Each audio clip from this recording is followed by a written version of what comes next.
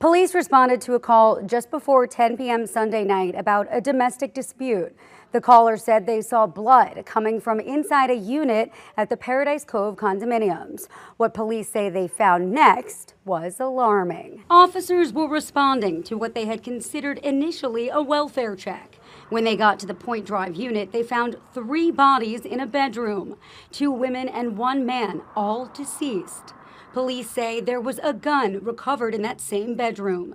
Investigators saying one of the women was 32 years old and the man was 37. The second woman's age was unknown. None of the victims' names are being released pending next of kin notifications. Investigators say preliminary observations are that it was a domestic incident, but that is also pending a full investigation.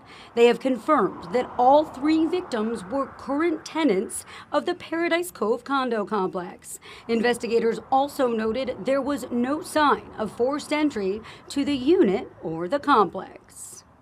Police say they're confident this was an isolated incident and that there is no active threat to the community. We will keep you updated as the investigation continues. From the studio, Tara Jakeway, WPBF 25 News.